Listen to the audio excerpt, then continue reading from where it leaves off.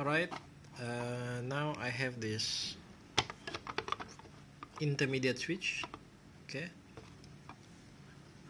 this one is two-way switch, left and right, and in the middle is the intermediate switch, whereby for intermediate we have 4 terminals, 1, 2, 3, 4. Okay, so for this kind of switch, we need to know how to do the connection and identify which one is the input, incoming and outgoing. So this is the pair for incoming.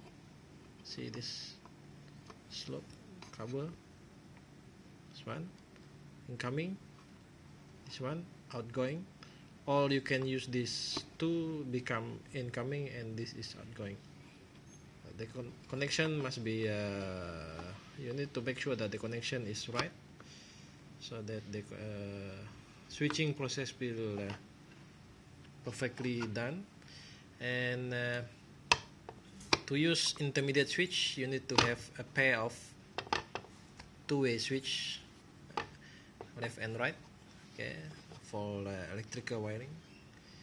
So you cannot use intermediate switch alone, okay, without this two-way switch between it.